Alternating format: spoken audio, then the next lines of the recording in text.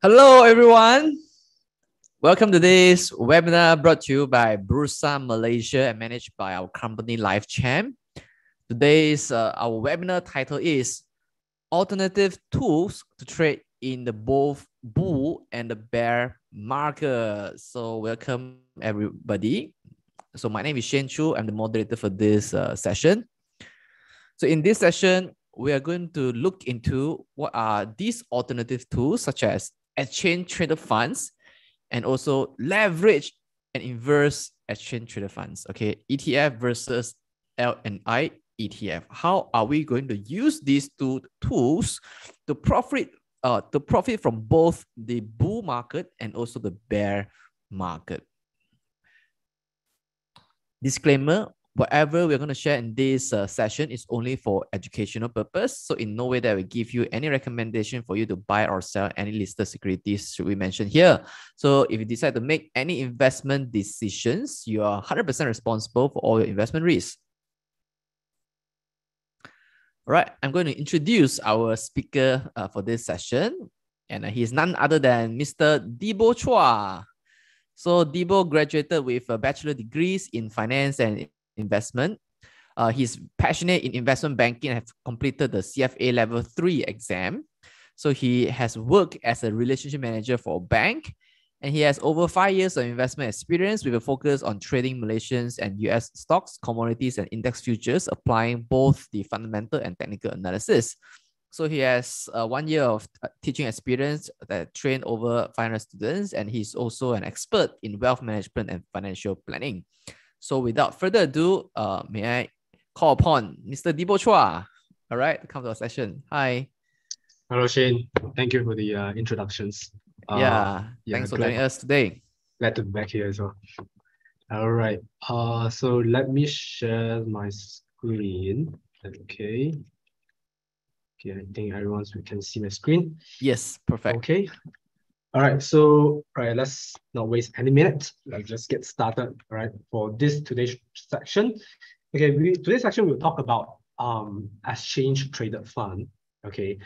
Exchange traded fund, honestly speaking, it's very interesting investment vehicles. Okay, to be honest, I have the view that this investment vehicles is honestly one of the best invention in our finance industry, and it can help a lot of people with or without much of this financial expertise or exposure. Okay, because it is a very good thing, very easy way to start on your investment. Okay, and it's also very easy for you to just manage it. Okay, manage it well. Okay, when we talk about when we want to invest. Okay, it's always like you just want to manage well with your risk management and all this stuff. Okay, so we'll go through the learning outcomes first. Okay, so the first thing first we'll talk about is what is the exchange traded fund ETF. Okay, I'll explain in depth about this exchange traded fund ETF, and I'll tell you guys what does it work, how does it work, and how it helps you. Okay, if it compares to like a normal stocks, it can have even a better leverage and competitiveness compared to the normal individual stocks. Okay, and then the second thing we'll talk about is what's the difference between ETF and mutual funds. Okay, a lot of people got a lot of confusion between these two. Okay, they have a lot of comments together, but they do have their own distinctive differences. Okay, that's what we call. Okay, and then the third one we'll talk about the types of ETF. Okay, there can be a lot of types. Okay, it can be even up to date, like crypto ETF. It can be this kind of way as well. Okay, so ETF is ever-changing tools. Okay, that we can invest. Okay, and then the fourth one we'll go through the difference between leverage ETF and inverse ETF. Okay, this is the main part. Okay, this is the main part. How can we play around it? And then the fifth one we'll talk about why choose ETF. Okay, why choose leverage and inverse ETF? Okay, it can be a very good short-term trading tools, okay, for our investment portfolio.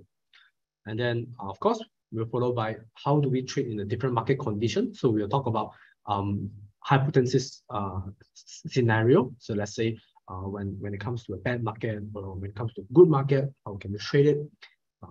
when you play around for these things, and what's the timeline that you should actually set when you are trading about this leverage and inverse ETF. Okay, and then the last one, we'll talk about the things to take note while trading on this L&I ETF. Okay, there are a lot of traps as well, so you gotta be sure that you know about all these traps, okay, because they can give you a hard time if you are holding it for too long, for example. Okay, so these are the, like, for example, some of the traps. Okay,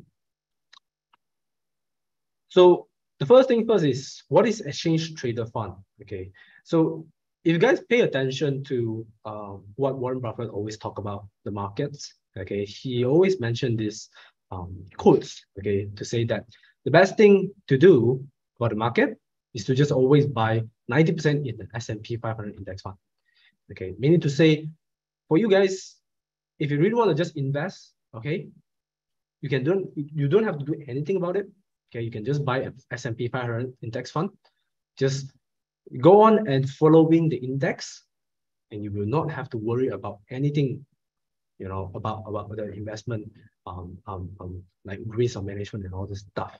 Okay, because from what he quotes about this statement, what he meant about it is the S&P 500 index fund. Okay, it's a very interesting. Okay, because ETF, honestly speaking, what is ETF? It is an index tracking investment products that gives the investor exposure to a pool of securities. Okay, well, you can see I highlight the word pool of securities, meaning to say a diversified investment. But the key part of this statement is the first 2-3 words. Okay, meaning to say index tracking investment products. Okay, meaning to say, just like Warren Buffett said, ETF, if you buy into an S&P 500 ETF, that means you are just buying an investment product that actually tracking the same return as the S&P 500. Okay, so I can repeat that. So if you're buying into S&P 500 exchange traded fund ETF, what the investment product does is basically just tracking the performance of S&P 500. Okay, tracking the performance of S&P 500. Okay, wherever S&P 500 have, your ETF will have. Okay, so that is what it means, like buying index tracking ETF. Okay, so if you think about it deeply, okay, when we talk about like buying an S&P 500, or maybe we think back about Warren Buffett's statements about like why you should just put up 90% of your portfolio into just S&P 500 if you don't want to do anything. Okay, the reason behind it is when we talk about like investing into companies or maybe like a shares or anything like that, you have to make a lot of homework. Okay, you have to make a lot of studies. You have to go on and, you know, tracking about their technical analysis, okay, fundamental analysis, and a lot of stuff. Okay, maybe like even profit margin, gross profit margin, everything. Okay, so that is what we call like micro investing. Okay, micro investing, meaning to say you go down into the micro, you go to individual companies, and you go and make decision on each of the what we call indicators that actually support your buying decision. Okay, but if you're buying an ETF, or what we call like literally you're buying an S&P 500, to be honest, the companies that can actually be listed up into the S&P 500 are the companies that actually have some qualities. They can be like very, very good blue chip stocks, okay? Be it like, you know, Walmart, or, you know, even the Bank of America and all this stuff, okay? They have a very good fundamental, okay, that is actually verified and proved by the market itself, okay? So that is why they are included in the S&P 500 index, okay? So that's the meaning to say, if you're buying just the S&P 500, to be honest, the homework that actually you needed to do for investing, like go down into individuals company and all this small little stuff, basically you just don't have to do it anymore, because the S&P 500, the one that maintaining the index, they will already help you to do the job. Okay, they will be the one that help you to do the job. Okay, so that is why, actually, I believe that this statement is very, very powerful. Okay, we need to say the best thing to buy. Okay, if you are unsure about the markets, you don't have to worry. Just look at the S&P 500. Is it at the high side or at the low side? Like, for example, for the past few months, okay, it is definitely at the low side because S&P 500 had been coming down for like what, 30% at least, okay, at least 30%. So it's kind of like a no-brainer to just buy into S&P 500 because it's actually at the low side already. And if you just buy the S&P 500, you don't have to do anything. If it comes down more, try to just average down. Then you don't have to worry about anything about like changing the company, wanting to change the bad company to good company. No, you don't have to do that because the S&P 500, it will adjust themselves. Okay, so that is why I would like to emphasize about this statement. Like, the best thing to do is just to buy 90% into an S&P 500. Okay, this is what we call like passive investing. Okay, you don't do anything. If you're talking about you just want to get dividend, might as well just do so. Okay, go into S&P 500, buy the index. Okay, so if we go deep, like the definition of ratings, right? So the purpose of ETF, as you can see here, the purpose is just to replicate the returns of a particular index. Okay, before the fees and expenses. Okay, before the fee and expenses. Okay, so meaning to say you do have to give up some of this, I would say, returns, a little bit of it, you know, just for the guys that actually comes up with this product. I mean, why not, right? Because it's the best invention in finance industry, almost like credit cards. So, you know, you should really appreciate, give the fees and expenses, you should really appreciate. Okay, so the purpose of this ETF is just to replicate the returns. And for them, you're already earning a good return in a long-term period of time. Okay. And then we'll go deep into like, what's the difference between ETF and the mutual fund? Okay, so ETF and mutual fund, as this picture shows, right? So the left side is mutual fund and the right side is ETF. Okay, if you go deep into each particular, you can see that, let's say, for example, starting from mutual fund, it starts from a pool of investors, okay, actually pull in their money. For example, hundreds of the investors, they put it, each of them put up 1,000, so 100,000 there in the pool of money. And then they will get a fund manager, a guy who is actually expert in investing, okay? And then the fund manager will somehow manage the pool of money into securities, okay? So it generates the returns, pass on to the investors, okay? So typical mutual funds, like what we call unit trust, you know, as I think Malaysians, you always heard about this, public mutuals, you know, they are the one like literally selling mutual funds and all this stuff. So this is the, I mean, common SOP, okay, to set up a mutual fund, okay. And then at the right side of this exchange traded fund, okay, the picture is a bit, I would say it's a bit not to say like very clear, okay, not to say like very clear, okay, but the typical idea is basically they will exchange the S&P 500 with your funds. Okay, they will exchange the S&P 500 with your funds, and then they will just replicate the S&P 500 performance and then pass it back to you. So you are getting back the same return as well. So typically the same idea, as you can see, like literally the same idea as mutual fund. Okay, so that is why a lot of people are quite confused about these two products, because one is mutual fund, one is ETF. Both of them are diversified as well. They invest into a big number of securities, you know. So what is the key difference, okay, between these two products? Okay, so if I would like to break it down directly, right? Okay, the key difference between the two is that the first thing first is ETF, you can actually trade it actively during the day. Okay, you can actually trade it actively during the day. Okay, but for mutual fund, cannot. Okay, how say so? So let me explain some of the scenarios for you.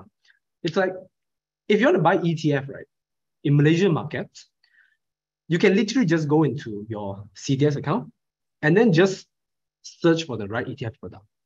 Okay, so you just go into your CDS account, be it like Rakuten or maybe like Affin or Maybank or anything of it, any brokers will do. Just go into the platform, search for the ETF, the right ETF code or name of it, and then literally you can just buy and sell.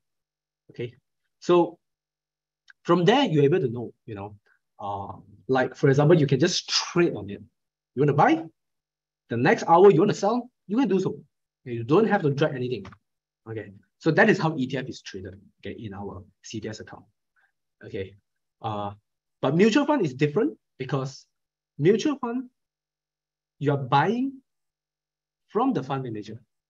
Okay, you're buying from the fund manager. Okay, so if you want to go to these mutual fund products, you have to go to their respective agent. Okay, or like for example, if you want to go for Fund Supermart, you can go to Fund Supermart. But typically, you cannot trade it. Like if you buy today, you can't straight away next hour you want to sell. Like if you saw some of the news saying like there's a war coming or anything like that, you can't trade so. So you're already at the buying at the high side, you just got to bear the losses. So that is the key difference between ETF and mutual fund. Okay, and then the other key difference between these two products is that it's quite contradictory as well. Okay, being to say this, okay, because ETF, the product that can actually be traded during the day is considered as a passive investment. Okay, I repeat. The product that can actually be traded actively during the day is actually considered as a passive investment. Okay, so that is ETF. Okay, because the idea is that the way ETF works is just to replicate the performance of an index. Okay, they have nothing to do with, like changing the constitute of the index. Like they see this company, they don't think that this company is in S&P 500, they change it. No, they can't do so. They can just replicate whatever it is presented by the S&P 500. So that is what we call like ETF is a passive investment. Okay, but mutual fund is actually an active investment. Okay, why say so? Because the decision making of the investment is actually made by the fund manager depending on the market itself. Okay, I repeat that. The decision of making the investment decision is actually depending on the fund manager itself, his perspective to look at the markets and think of the best solution for their pool of money. Okay, so typically speaking, mutual fund is actually an active investment because the fund manager actually actively managing it. Okay, so that is what we call like mutual fund. Okay, so if you want to say what is these two differences will lead to, it can lead to a lot of things. I can tell you, like for example, in terms of fee wise, definitely mutual fund will be higher because you got to hire someone, to actively manage. And if this fund manager somehow it performs very well, okay, he performs very well, you got to give him some bonus. Okay, maybe like a few percent of his returns. So you got to give it to him as a bonus. Okay, whereby for this ETF, you don't have anything to do with it. Okay, no, you just replicate the index. So definitely your fee wise will definitely be lower as compared to the mutual fund. Okay, so just to let all of this audience here to understand, if you guys like literally when you guys like engage with a lot of what we call this agent, sales agent, unit trust agent, or all those things, okay, you should really consider about what kind of investment you're investing. Okay, what kind of investment you're buying. Are you just trying to grow together with the markets? Okay, if it's this way, then you shouldn't just buy any unit trust. You just go for ETF. That will be the easiest way to start your investment. Okay, so start your investment. Even like you don't really have like very in-depth expertise in this industry. Okay, so but if let's say for example you're trying to look at for a higher return, like active return, you want to look at like who is the best fund manager in this Malaysia markets, and then who is actually the best technology funds in this market, then you should then engage with your unit trust agent, okay? And then from them, they were able to introduce you what kind of fund is actually performing well in this Malaysia, okay? So that is the part 4, difference between ETF and mutual fund. Okay, so now let's go into like what are the types of ETF? Okay, what are the types of ETF? Okay, as you can see here, there are a lot of types here, like literally like all kind of investments. Okay, literally all kind of investments, because ETF, if you can look into it plainly, right, it's literally just an alternative investment to somehow allows you to get into a lot of different kind of exposure. So it's literally an alternative of investment that invests into the same thing like stocks, currency, or commodities, or a lot of this different stuff. Okay, so if you'd like to break it down, okay, we can have a lot of different types like stock index ETF.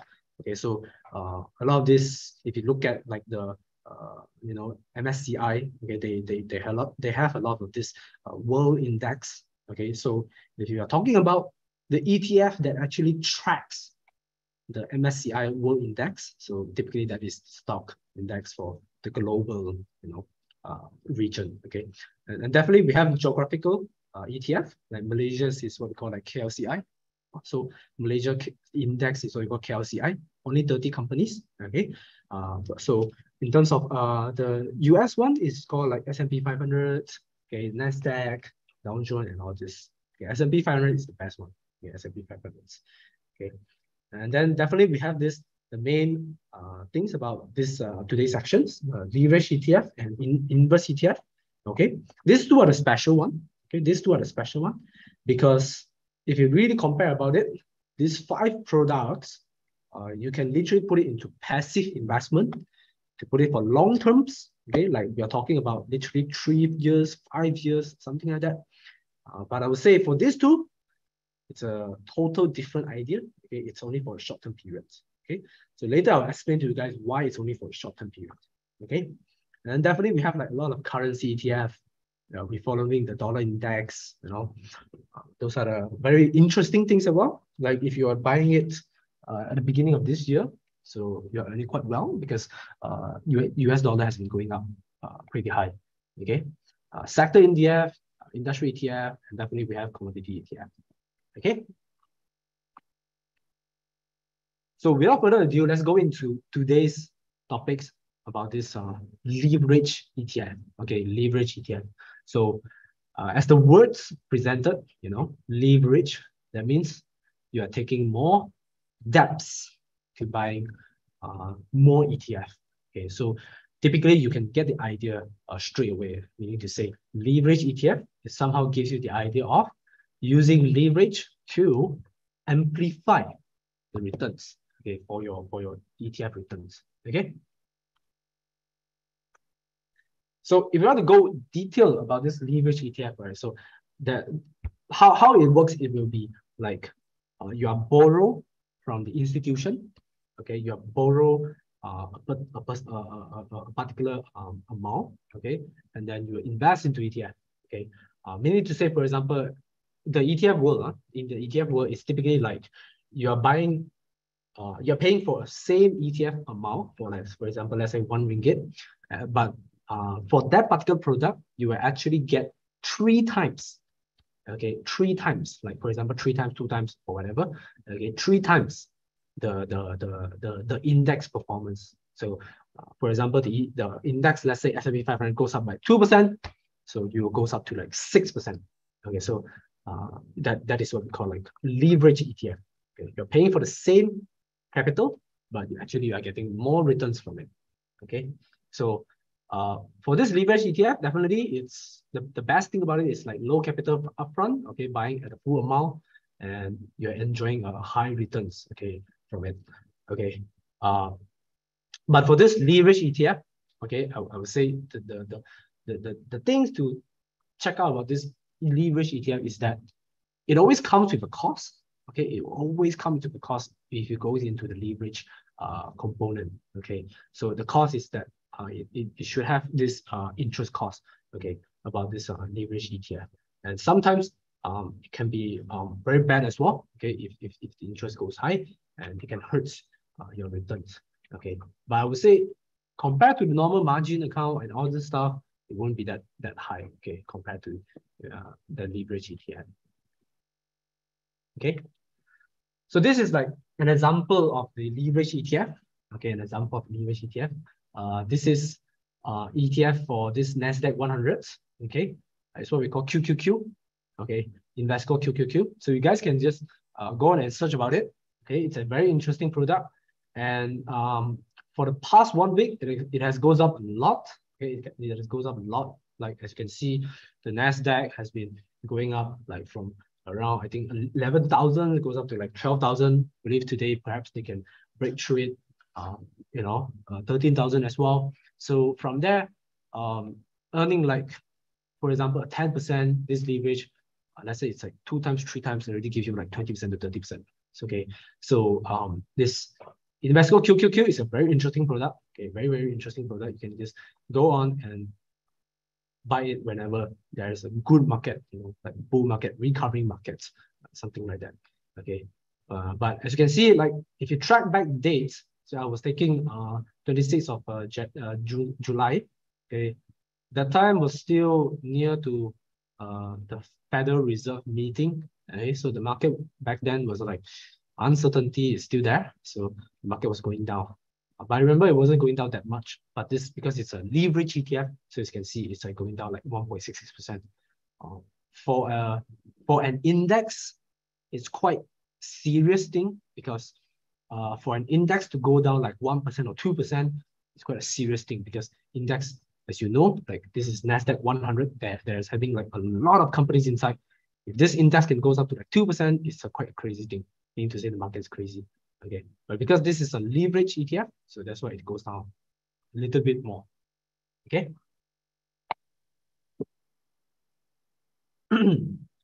So I would say leverage ETF is quite straightforward, right? Okay, so now we'll just move into inverse ETF. Okay, inverse ETF. So inverse ETF, what does inverse ETF means? Okay, so as the word presents itself as well, inverse, meaning to say the effect of the performance is actually reverse. Okay, the performance is actually reverse. Okay, so meaning to say, it is the purpose of this inverse ETF is actually to deliver the returns on declining index. Okay, declining index. Okay, meaning to say bear markets. Okay, so if you know about this inverse ETF, to be honest, for the past 6 months, it won't be that difficult, because you know that the market is very bad. So whenever you know that the market is bad, just try to trade on this inverse ETF. At the very least, you're able to get some returns from it. Hedge on your products. Okay, hedge on your portfolio. Okay, so this is what we call inverse ETF. Okay, we go into detail. Okay, inverse ETF, it is called short ETF as well, or what we call like bear ETF. Okay, the plain explanation about this is like you can gain whenever the market is declining. Okay, you can gain whenever the market is declining. Okay, so to be honest, this is a very good product as well, because like for example, if you are talking about like, let's say a fund manager, whenever you have like perhaps like 70% or 80% of capital already invested in the market, okay, but you gotta always keep on some cash to prepare about this bear markets. Okay, so when the bear market comes, okay, instead of just leaving your portfolio at risk and bear the losses, okay, what you can do is just actually take out your remaining cash and just trade on. this what we call inverse ETF. Okay, so from there, you know that the market is bad, so you just go on and trading this inverse ETF. The market keeps on declining, but at the very least, you are getting a certain returns for, you know, like a protection for your whole portfolio.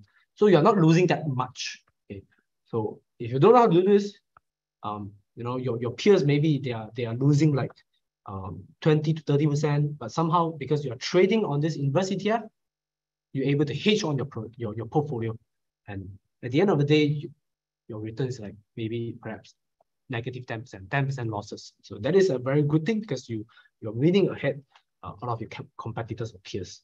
Okay, so inverse ETF is a very good product for you guys to learn about hedging the markets. Okay, so to be honest, I've been trading for this inverse ETF, you know, for the past 6 months. The market was bad, you know. I just take a small capital of my portfolio. You know, I just try to like hedge on the market and get a little bit of the returns. So that is a very good way.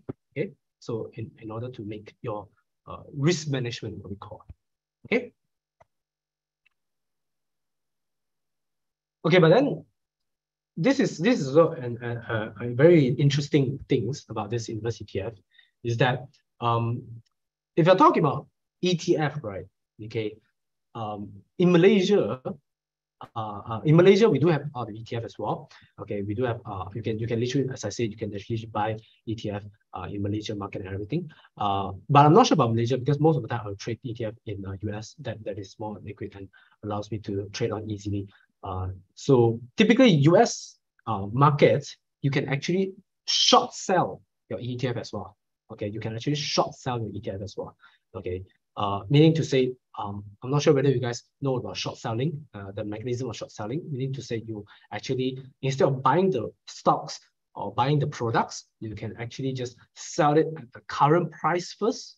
Okay, and then afterwards, when the price comes down, you can buy it at a lower price to return the stocks to the brokers and or anything like that. Okay, so typically saying for ETF, you just have to do it with normal ETF. You're able to do short selling. Okay, so it's literally the same effect as this inverse ETF as well.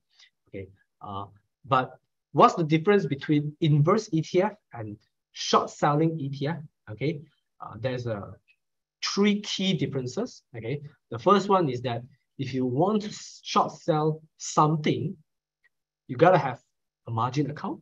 Okay, you've got to have a margin account. So meaning to say, you have to go through a lot of difficult process to able to open a margin account. Then only if they will allow you to short sell anything like that. But for inverse ETF, you don't have to do so because typically you're just buying the inverse ETF. Okay, the product is just there. You just buy the inverse ETF. They will give you the opposite direction, the value direction for the performance. Okay. And then for short selling, dividend wise, you are responsible for the dividend as well. Okay, because the mechanism is that you are selling it right now, okay, at this current price, and then return the securities, the stocks, okay, to the brokers later on when the price is coming down. But during that period, if let's say the stock price or anything like that, they do have dividend, so you gotta be responsible for the dividend as well because you have to pay the dividend. Okay, so that is the short selling mechanism. But for ETF, inverse ETF, no, you don't have to do so because you're not responsible for anything of this. Just buy the inverse ETF, they just give you the opposite direction of the performance. And then the last thing, this is also very interesting, is what we call the short interest. Okay, short interest. Okay, if you are going through the short selling process, they will have this interest. Okay, they will definitely have this interest. They will charge on you. Okay, just like a normal margin account, they will charge you on the interest as well. And short selling, if this interest goes really bad, like what happened, I remember back then in 2020-21, there's this very famous US stocks called GameStop. Okay, so the GameStop share price, it goes up like crazy. Okay, within a few weeks times, and you know global investors will like pay attention to it. Okay, the main idea is because the short interest got up so high is that almost over 100% of the shareholders, like literally there's only 100 stocks there, but the short interest goes up like crazily high, and there literally no one's buying. So the buyers of the stocks literally just don't want to sell anything to this short seller, and then this short seller, they have no choice at all but to offer a higher price and a higher price, and the price just keeps on going up and up and up to attract more seller in the market. But back then, the GameStop fella, you know, all this community, they were very, very, you know, you can say cooperative. Like literally, they all just heart to heart, all of them, they just hold on to GameStop's shares. So because of that, GameStop shares goes up like crazy high. So that is the risk for short selling, you know, anything. Okay. But for inverse ETF, it's a totally different idea. Okay, you are buying, you're not short selling. They don't have this short interest at all. Okay, so typically saying that means you don't have to worry about this particular risk. Okay. Okay, so for inverse ETF, we have this example ProShare Shorts S&P 500 ETF. Okay, this is one of these inverse ETF. Okay, for S&P 500s. Okay, so as you can see, the same date, 26th of July. Just now I showed the leverage ETF was going down like crazy, 1% something. But this inverse ETF, that day itself, it's doing quite well, you know, 1%, 1.15%. You're getting at least something, you know, for this inverse ETF. Okay. And then definitely we have a lot of Malaysia's leverage or inverse ETF. Okay. To be honest, these products, I'm not really familiar about these products because if I want to talk about ETF, most of them I just trade on, you know, the global one. I use a simple platform to do so. Okay, but if you want to go for leverage and inverse ETF in Malaysia, okay, there are lots like this Trade Plus. You can go on. This is a leverage ETF. Okay, this is actually tracking on this FANG index. Okay, okay, and all this inverse ETF, and this is what I call also the same thing, leverage ETF, Hang Seng China. They're tracking the China's indexes. Okay, so these are the names that you can literally just go into your CTS account and then just search for it, and then you'll find the products. Okay, so this is your pricing as well. So as I put it on here. Okay. Okay, now we'll go into like, why do we choose for leverage or maybe like inverse ETF? Okay, so if we really specific out why you should really trade on these products, to be honest, it's just about like risk management and the way to actually just amplify your returns. You know, like the topic meant, you know, alternative investment to actually enhance your returns. The main reason is just basically these two. Okay, to actually have better risk management and also to amplify your returns. Okay, using these two, leverage and inverse ETF. Okay, because the main thing about it is like you can gain profits in either bull or bear markets, any direction. You know, in Malaysia, we don't really have this short selling mechanism to everyone. Okay, only for institutionals. Okay, and so that is why like for retail investors like us, we don't have this mechanism. So it's best for you to just have this ETF, and you're able to do so in bear markets. Okay, and then you're also able to enjoy leverage without being provided like any margin. You know, margin is very difficult facilities to get. You know, you gotta have a lot of promising profile, you know, to prove it to your broker. So it's a very difficult product to get. Okay, so you're able to enjoy this leverage thing, okay, and able to enhance your wealth even faster, you know, and then also that means like less capital at risk. You know, if you put up like 100 for ETF, then that's basically just that. So you know, your leverage return at the same time, you're having sufficient risk management as well. Okay, and this is the best one that I think you should really learn about trading and invest ETF, is that you're able to hedge during a bear market. Okay, all right, like for the past 6 months, just go on and get any capital you have, like put it into an invest ETF. You're able to do so. You're able to at least earn 20 to 30% returns. And from there, you're able to, offset the losses that you have in your portfolio.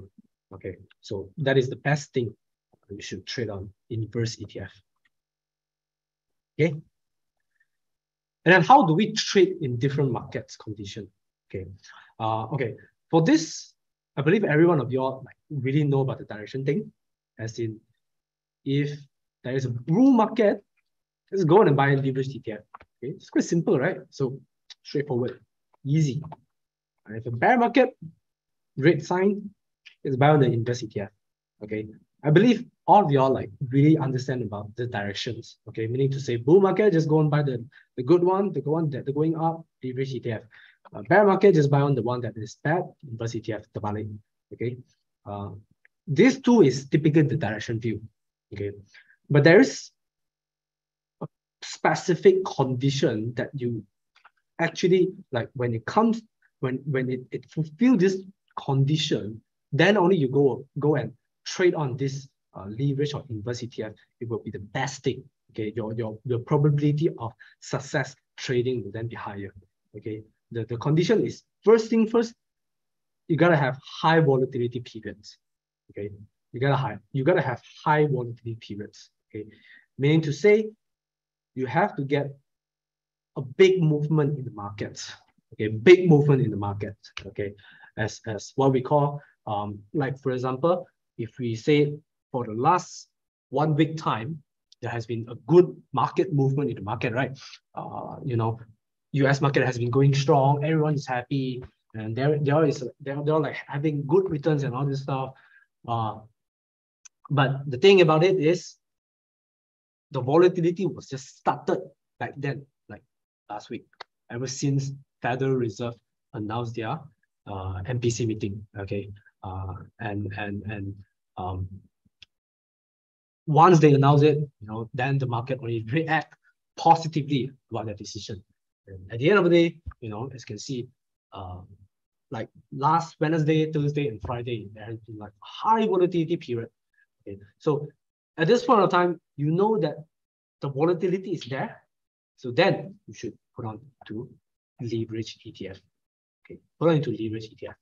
Okay, but as you can see, like literally after last week times, when it comes to this week, like Monday, Tuesday, now it comes to like right now, what US stock is trading at the moment, the volatility actually slowed down. Okay, the volatility actually slowed down, meaning to say it got more stable. Okay, it is consolidating. So that is the period that you should actually just sell off the ETF, or what we call like TP, take profit, to get out of the markets. Okay, so that is how we play on the condition. Okay, but I will go deeper into this volatility. It's like, if you want to trade on this leverage ETF, you should actually buy right before the volatility comes. Buy right before the volatility comes. Okay, meaning to say, like for example, you know that the Federal Reserve is going to announce something.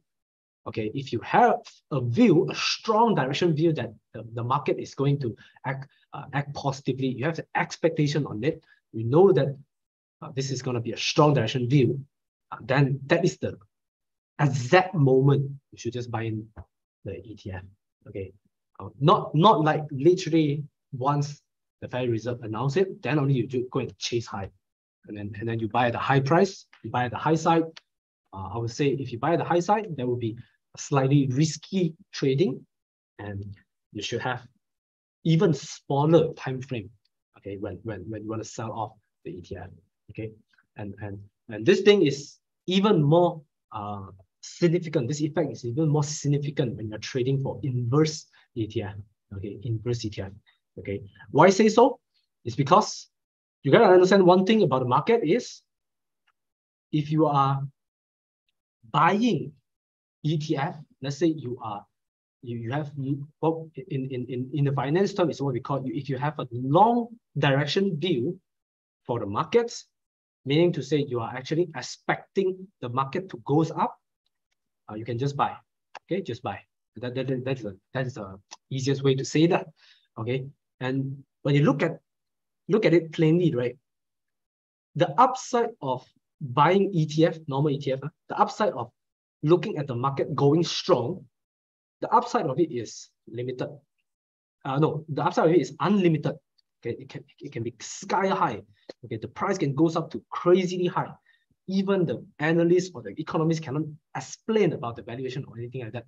It can do so. It can do so. Doesn't have any barriers, to go up as high as possible, as long as the market just likes it.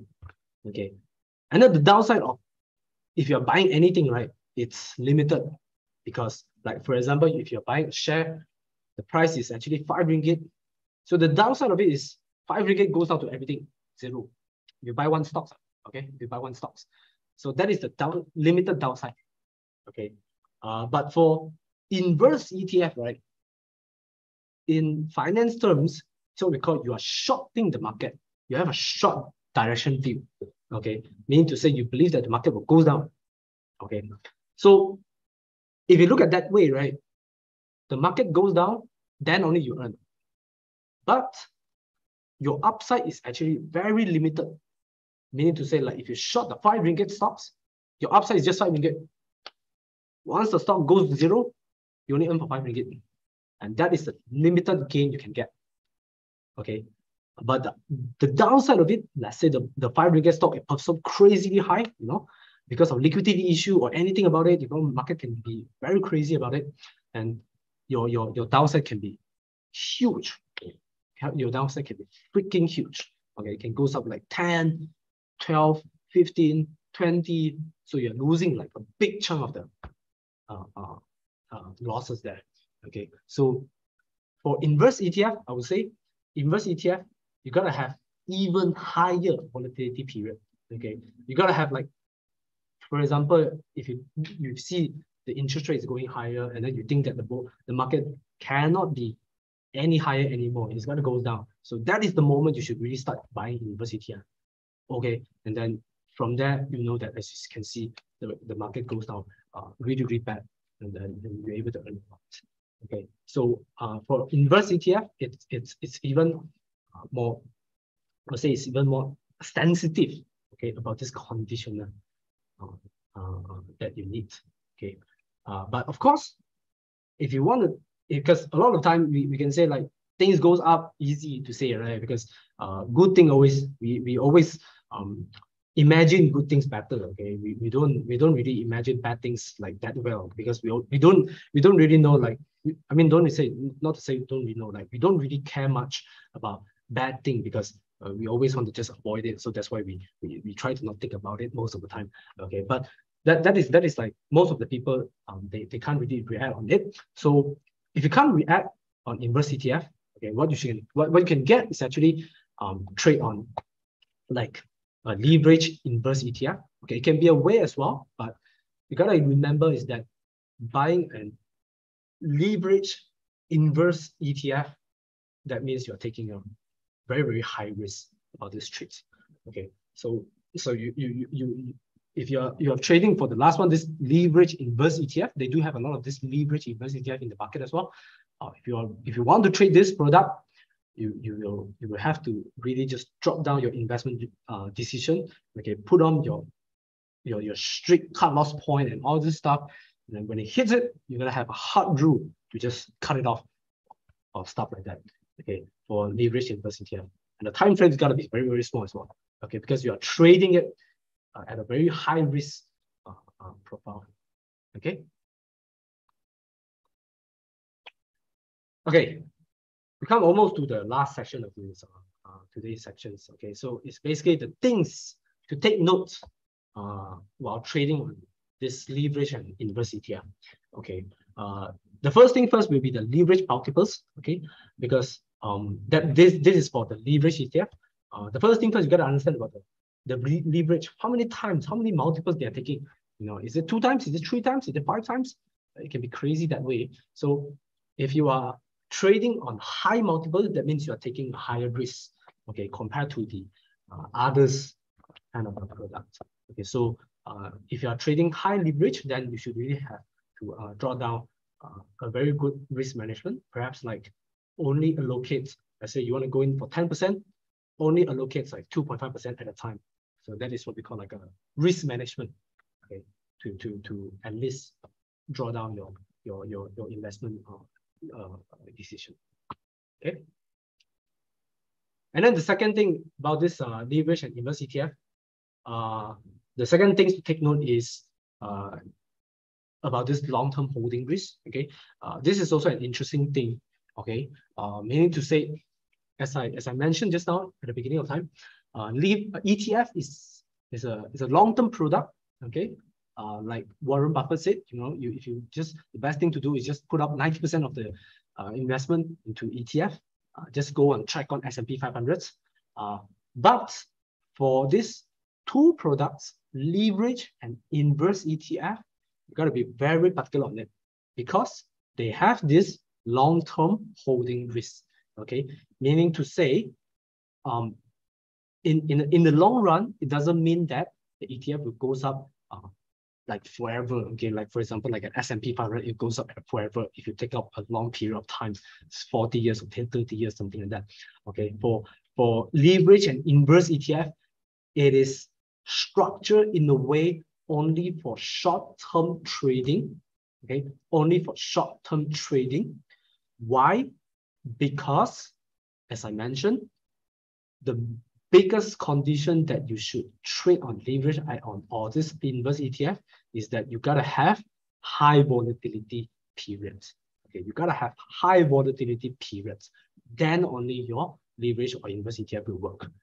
But if these periods, we always say that the markets, if you really draw out like a big, a long time frame, 10 years, 20 years, then you will see the volatility won't be that high anymore.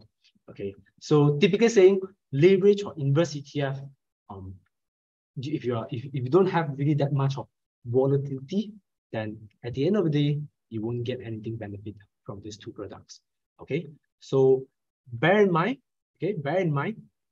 leverage and inverse ETF is only meant for short-term trading. Okay, so only for short-term trading. Never, ever, ever hold it for a long-term period, like for example, a year, something like that. Especially inverse ETF. Okay, especially inverse ETF. Okay, because inverse ETF, as you know, if you really draw out the market, 30 years time, it goes up all the way. Okay, market will be always going up because of inflation, things like that. The pricing should always goes up. Okay, that is how the market works. So that means if you hold inverse ETF for the long term, you will definitely only losing because that is bad. You always just suffer on the upside. Okay, on the price going up, you only just suffer on the price going up. Okay, so bear in mind, no long term holding for leverage and inverse ETF. For normal ETF, okay. For normal ETF, literally like normal KLCI ETF, S&P 500 ETF, all this normal ETF, okay, you can just hold it for long term. Like right now, the price is still at the low side, go and buy, no problem. Hold it for long term. 10 years time, you're able to see at the very least, the return can be at least like 7% or like 8%. And to be honest, 7 to 8% is a very good returns over the long-term periods because it is consistent and it's much more, I would say, easy to manage this investment. Okay. And then the last thing, okay, this is also quite important, okay, meaning to say this leverage or inverse ETF, okay, it's very important for you to understand about the expense ratio. Okay, this expense ratio is what we meant, like your expenses, like management fee, or maybe like any platform fee or stuff like that. if you look at a different kind of a ETF, they will have different expense ratio. Okay, it's just because the way that they manage it differently. Okay, so perhaps some of this platform, they are giving a higher expense ratio because some of this ETF, they can be very special ETF. Like for example, let's say I come out with a crypto ETF. Okay, I track on the index for crypto. Let's say in the future we have this crypto index. Okay, so I can just put up like a crypto ETF. Okay, and from there, I can just say that I will charge a higher expense ratio because this product, it's a special product. It doesn't have many products like this in the markets. So I will definitely charge a higher expense ratio for that. And then if you look at like for example, some of this commodity ETF, okay, it can be higher in expense ratio as well. Okay, because commodity, the pricing can be very, very volatile. Okay, it can be even volatile than the stock markets. Okay, so that is why this kind of commodity ETF will be having higher expense ratio. Okay, and definitely at the end of the day, for leverage and inverse ETF, as I explained, the mechanism of them is quite complex as well because they are trading at the short term. They have risk and all those things, and they give you leverage. They give you a different direction of the performance and all this stuff. So it's a special kind of a product. So definitely their expense ratio will definitely be higher. Okay, the expense ratio will definitely be higher compared to other kinds of product. Okay, but I would say for ETF, honestly speaking, their expense ratio wouldn't be higher than the mutual fund. Okay, most of the time, because as I mentioned, like ETF is literally for passive investing. So their job is basically just tracking on the index. So they don't have to do like actively manage and all this stuff. They don't have to do a lot of difficult stuff. So for their expenses, their maintenance, it's not really that high. Okay, so for that, I would say like if you compare other kinds of products, ETF is still having quite a lower expense ratio across the asset classes. Okay, so that is why, as Warren Buffett said it, like he likes ETF a lot. The main part of it is also because of this expense ratio is low. Okay, so you are giving up a very small portion of your returns, and you're able to enjoy a big chunk of the benefits they provided. Okay. Okay, so that is the end of my section about this leverage and inverse ETF. Okay, so now we will go into Q&A section. I'll pass this floor to Shane. All right, thank you so much, Debo. All right. If you have any questions to ask our speaker today, you may write them in the Q&A box and we will attempt to address as many of them as possible. All right. So yeah, I see the first question is it true that to buy ETF that has a stock code METF US 50, we must buy it in the US dollars? Okay. This is I believe this is Dow Jones ETF. Okay, this is the Dow Jones ETF. Honestly speaking, because you are buying I would say it's like a different kind of products. Okay, so but it's offered in Bursa Malaysia's. Honestly speaking, I'm not really that familiar in Malaysia's ETF. Most of the time I just trade on in a different platform, and I'll just buy on their ETF. That way it will be much more easier. Okay, but to be honest, I would say I'm not really sure about this answer. I would say because I can't really answer about this. To be frank, I'm not really familiar about this Bursa Malaysia's ETF. Okay, so I can't really answer you whether it's really have to be USD or MYR. But as I see here, it's much more like it's a USD denominated. So I believe it should be trading in US like instead of like putting up Malaysia ringgit, something like that. Okay. Okay, the next question is, does ETF give out dividends? Okay, this is quite a common questions. Okay, like does ETFs really gives out this dividends? Okay, I would say they do give dividend. To be honest, they do give dividends. Okay, they will pass on this dividends to their investors. Okay, but honestly speaking, it will be most of the time the ETF, this kind of dividends, it will be priced in. Okay, a lot of times priced in the price itself. Okay, price in performance itself. Okay, so that way it gives you the dividend. But there are a lot of different kind of ETF that actually you can choose on, let's say, like dividend paying or all this stuff. So they can give a different kind of a mechanism. Like some of them, I do come across like some of this ETF that actually give you payment in kind, meaning to say instead of giving you like literally cash dividend, something like that, they actually give you like additional ETF on that particular ETF that you buy. Okay, so you're gaining anyway, gaining more exposure into ETF, and yeah, that is the so-called dividends that they pays, yeah. Okay, but not all ETF declare dividend. For example, if the ETF is based on gold, then of course there's no dividend. So still depends on the underlying constituent stocks. Yes, exactly. All right. So TJ would like to ask the next question. He remarked that, one of the unit trust agents once told me that ETF needs about 10 years to realize the return, whereas unit trust is shorter term and are more flexible to switch. Is this true? Okay, I think this question, they have there are two questions in this particular statements. The first thing first, meaning to say, is it really that long to realize the returns?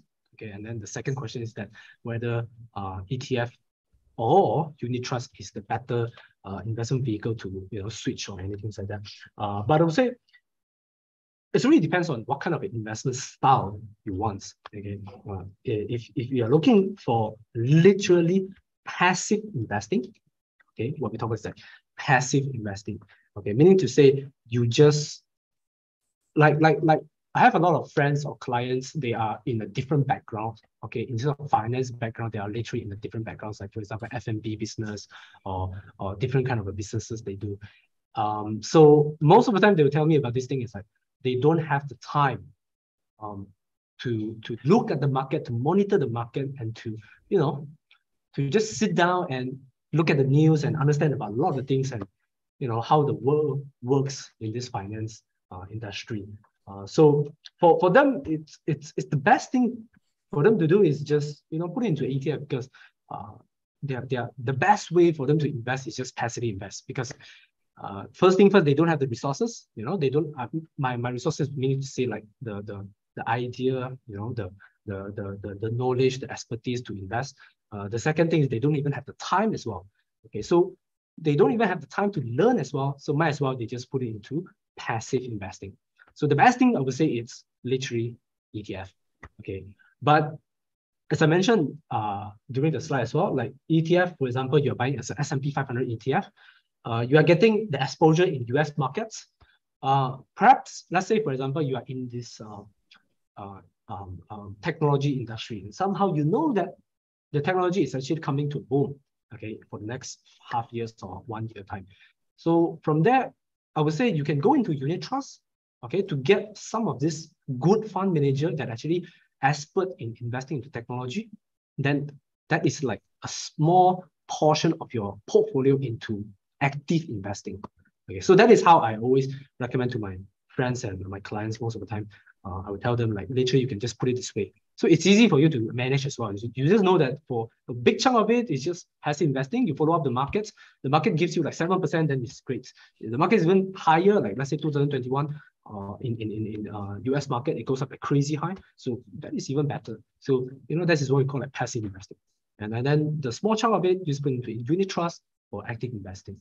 And then that is like explained on your flexibility types.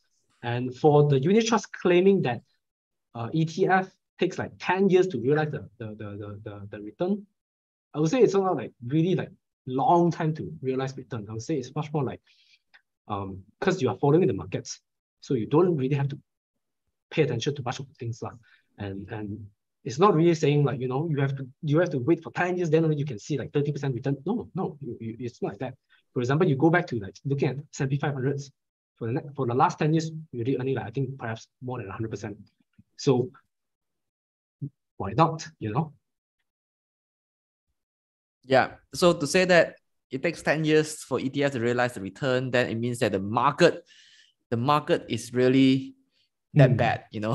Yes, That exactly. is really go flat for 10 years, only you can see a bit of return. So Yes. ETF is essentially tracking the market. Okay, it tracks the index. Yeah, exactly. All right.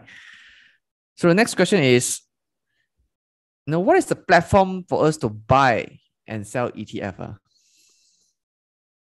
Okay. I personally I use this platform called eToro, okay. Because back then it was easy for me to just open up the account and then just track on it.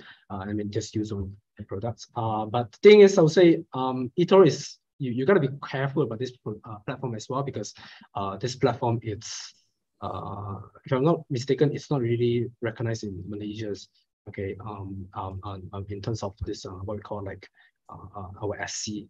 You know, they don't really look at it. I remember, if I'm not mistaken, okay. But most of the time I use eToro just for the ETF things, okay, just for ETF.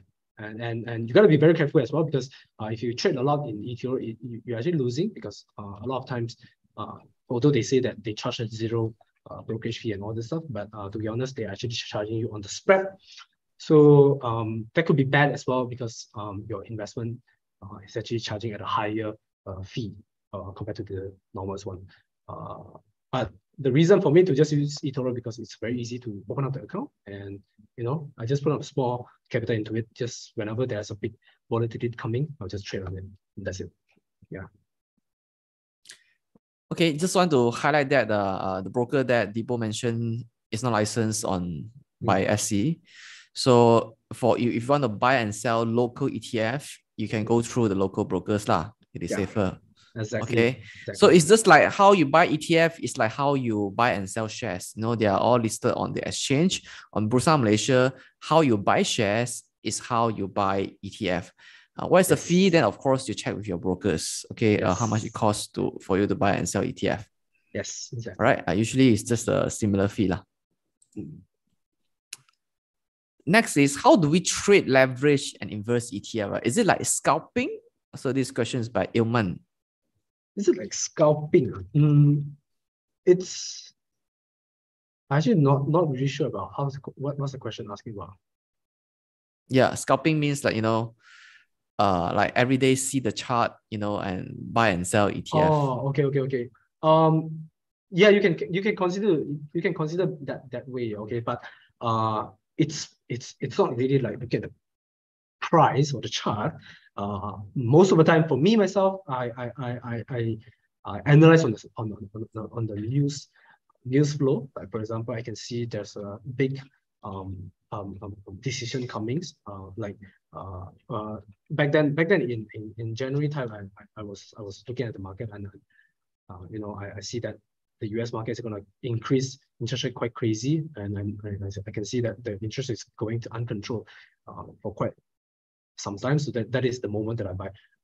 But then I sell quite quick as well, because the reason for it is like I just set the rules for me to not holding it for long-term periods. Okay, I'm very particular on this this what we call like time frame. Okay, so typically saying I'm not allowing myself to holding it for like, you know, a month time or something like that. So most of the time I just look at the news base. If I can see that somehow the market is quite, you know, taking it calming down for the information, then I'll just sell it off, TP. I do not care much about like I want to sell at the highest point of the price or and things like that. I just want to hedge on, get off some of this return to upside portfolio. So I'll say that is the way that I trade on for ETF. Okay, yeah, just do remember that the leverage and inverse ETF are meant to serve the short-term trading purpose. So if there's anything that is more than 1 day, the return may not be exactly the same like they Yes. claim. Huh? Yes. So it is on a daily exposure basis. Yes. Okay. Exactly. And the fund rebalance itself on an everyday basis. Yes. Exactly. The next question is are there any ETF that can help us to create weekly passive income? Weekly passive income. Well, to be honest, you can just put it into S&P 500. That is like literally the best ETFs ever, in this ETF world. Because to be honest, as you can see, like literally the markets, especially for US markets, they are the world economy because they have this biggest financial industry in the whole world. Okay, so that is why like literally their markets is literally the best one, and everyone's eyes was always stick to their news flow and everything. So literally, I would say if you talk about like I would say like weekly passive incomes, the best one is just to invest into S&P 500 will be the easiest one, and it's much more stable compared to that, rather than all this others kind of ETF. But definitely you can also search about dividend paying ETF, as I mentioned, okay? Because as I said, there are a lot of different indexes in the world, okay? This world institution, MSCI, they always come up with a lot of different kind of indexes. So you can search for dividend paying indexes. So meaning to say that they track on the company that actually pay dividend consistently. So from there, you're able to get, like passive income ETF, just to give you a lot of passive income, something like that. Okay. The next question is, are there any ETF that can give us foreign market exposure? Yes, definitely. Like even in Malaysia's ETF, as I showed in the slide, you can go on to get China's ETF, China indexes, Hang Seng, even like US, different kind of exposure. Definitely you have foreign exposures. So that is why instead of just investing in the Malaysia's, you can always go into this kind of foreign markets, and allow you to get this foreign exposure at I would say quite a low expense ratio, to be honest, because ETF they won't be having high expense ratio most of the time. Okay, thank you so much, Deepo. So the next question is, are L&I ETF investable for all investors? Okay, yes, definitely it is investable for all investors. Okay, I would say like literally all investors. Okay, like even your retail or even you have small capital, you can do so. There are a lot of different kind of ETF. So it's a very, very good product, and it's a very innovative product as well, for you to just search on ETF. The easiest way to just go on for this ETF is just go to your brokers. Just go to the brokers. It will be the best way, the easiest way. And then just go on to the platform, your CDS account, and then they have all kind of ETF. They definitely have all kind of ETF, and then you can slowly, explore about this ETF and just try to understand about their workings as well. Try to understand about how they work. Is it leverage? Is it inverse and all this stuff? They'll have a lot of products in there. So yeah, definitely it's investable for all investors. Yeah. Okay. What is the time horizon to trade the leverage and inverse ETF? Okay. Time horizon wise, if we talk about like leverage and inverse ETF, right? As I mentioned, I think I'm not holding for like more than a month time. Okay, that is typically my investment experience, because most of the time I can see when the market is experiencing big volatility, okay, it's always lasts about like a month time and something like that. Then it will consolidate for some time. Then perhaps if let's say the idea of it, the news of it, the perspective of it is still bearish, still bad, or still good, then it goes up, goes down. So it continues to trend, something like that. But for my kind of an investment period is it's like literally 1 month time. But it's really depends on the scenario, like what kind of a market volatility you are looking at, and what kind of a direction you are looking at. Like for example, if we are talking about, let's say, huge volatility like back then in 2020, back then 2020 was quite crazy, being to say the whole world locked down things, and it goes up very, very fast. Okay. And the next second, it rebounds back very, very quick as well. And somehow it goes up higher than pre-pandemic prices. So, that is why, like, even the market is moving that fast, for that kind of a period time, if you are buying on leverage ETF, you know that other things will, definitely rebound on a lot of prices. Then, and it's a huge volatility and very, very strong direction view. So then you are able to hold longer periods. Okay, you're able to hold longer periods. My own mistake is that for this bearish movement from January until now, right, is that I only hold for a very short period because that is my discipline time. So like I only hold for like a month time, and sure we are just cut it off.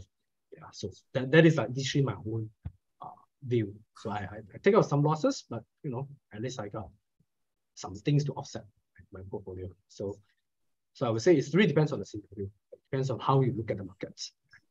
Yeah. Okay. The next question is, how can we utilize L&I ETF in our portfolio?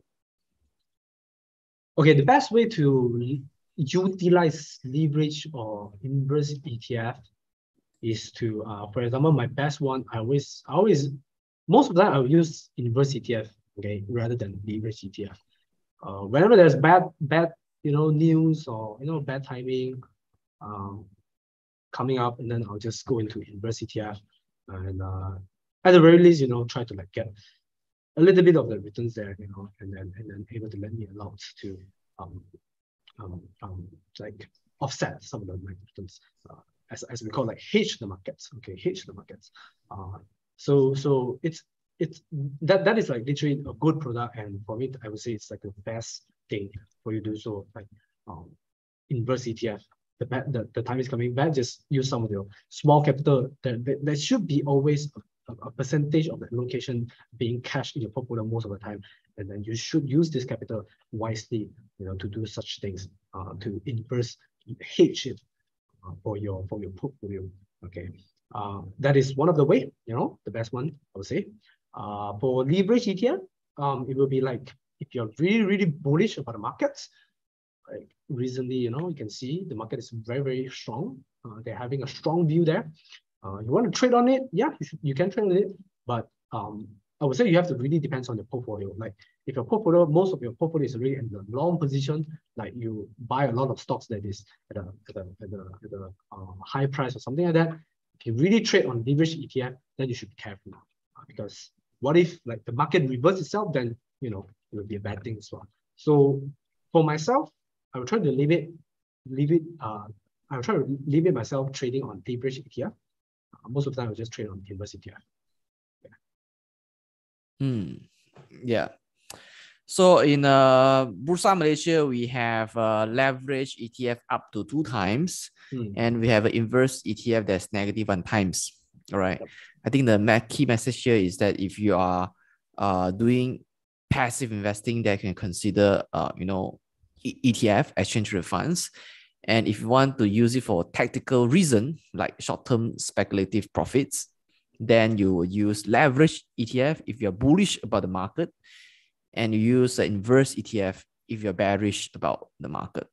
So it is more tactical reason, and for you to get your trading gains. Yep. So remember, don't hold it for too long, okay? Yep. Because if you hold it for too long, there's a mathematically compound effect that will go against you lah. Yep. Okay. Exactly. Yeah, so don't hold it for too long. All right. I think for me, the longest I have ever held is about 2 months, and then it go down quite a bit. So I would suggest that if you do leverage and inverse ETF, don't do anything more than 2 to 3 weeks lah. Don't hold it. Yeah. Most of the time it's just based on like news based, you know, when you somehow look at the markets, you react pretty fast and all this stuff. There's like a small opportunities there for you to like just continue the trend a bit. So you can just go on and trade leverage or inverse ETF. But as I said, you know, this is like more like a high risk product. So you gotta have your trading plan lays out, you know, clearly, as in like if the price goes down, like let's say how many losses you're taking. Let's say you're only taking for like 5% of losses. Let's say it goes up to 5%, you should cut straight away. So this is most of my time do so for this kind of thing.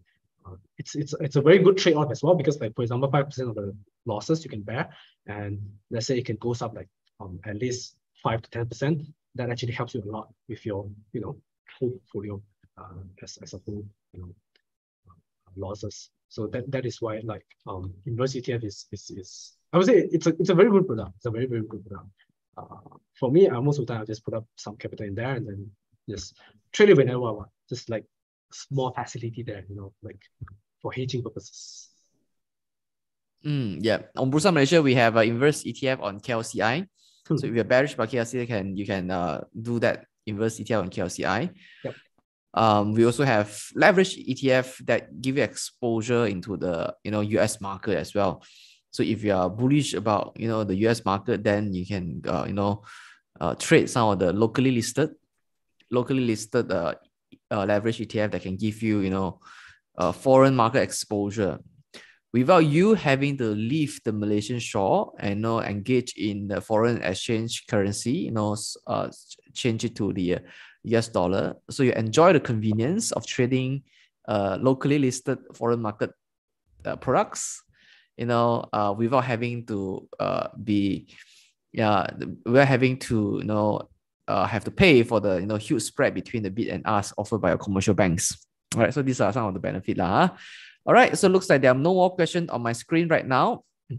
So let me just take over. Right. All right, thank you so much, Debo Chua, for sharing with us the alternate tools to trade in both the bull and the bear market. Thank you so much, Debo. No problem, Shane. Thanks for having me. All right, so for those of you who haven't checked out the Bursa Academy, so this is a comprehensive one-stop e-learning platform that aims to provide you with a continuous and holistic learning journey. It is simplified, user-friendly, and accessible anywhere, anytime at your own pace. So you can visit bursaacademy.bursamarketplace.com to access this one-stop e-learning platform. There are investing articles, investing videos, investing recordings, investing coursework, investing quizzes for you all to do so that you can improve your knowledge in the equity market, Islamic capital market, the futures market, and understand the products, financial products a bit more that we have available on Bursa Malaysia. So for our next webinar, it's happening on this Friday, that is titled Key Criteria to dispose of stocks in our portfolio. Now, when it comes to buying stocks, it is a very scientific process. It's a science, right? When we follow a certain criteria and we decide to make an entry to buy the stocks. But when it comes to selling stocks, it's more like an art, okay? There are a lot of emotions involved that, especially when it comes to selling the stocks, okay? We could be very, emotional.